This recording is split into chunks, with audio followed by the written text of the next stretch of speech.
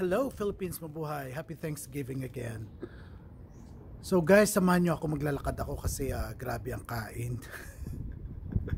Nagluto ako kanina so medyo napasarap ang luto. Kahit tabingi ang video kanina.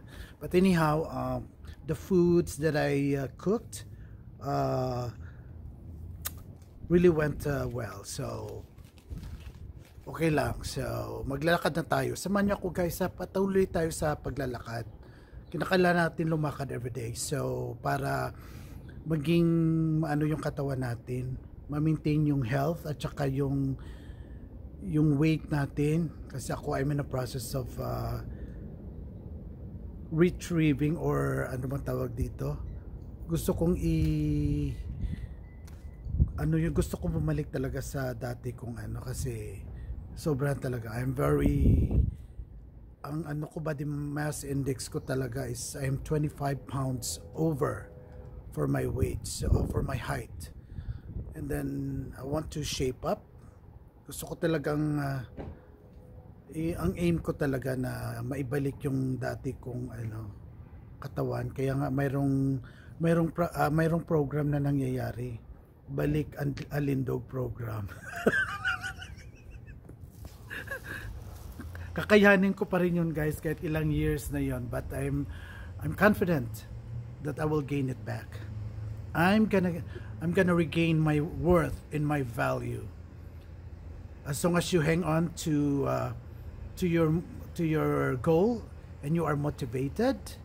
Nothing can stop you from doing it. So for you guys, don't quit, don't stop what you have started. Okay, so ano lang tayo, lakad-lakad guys, okay? Naiwan ko pa yung Alam nyo guys, ako I found walking very anxiety reliever talaga. At saka free pa to. I like it. I love to walk. At least I walk 45 minutes to an hour. So samahan nyo ako guys.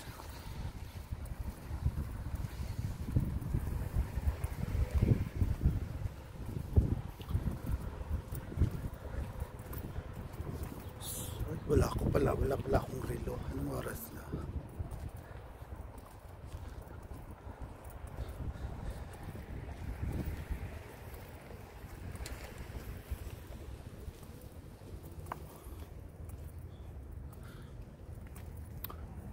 Alam nyo guys, last year sa Thanksgiving, hindi ka makakapark dito kasi ang mga bawat bahay ay may mga pamilya, nagse-celebrate sila ng ng Thanksgiving. So Thanksgiving celebration is a big deal here. It's a major holiday in America.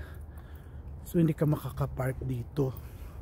Ngayon, so lockdown kasi, so restricted ang mga dito, ang mga visitation kasi nga yung COVID infection rate kasi tumataas. So wala, restricted, kaya na lang, virtual. So some families celebrates or celebrating their Thanksgiving with their loved ones and families through computer or virtual celebration. So kami wala. Usually I invite our close friends, very close friends, usually mga 3 pamilya lang.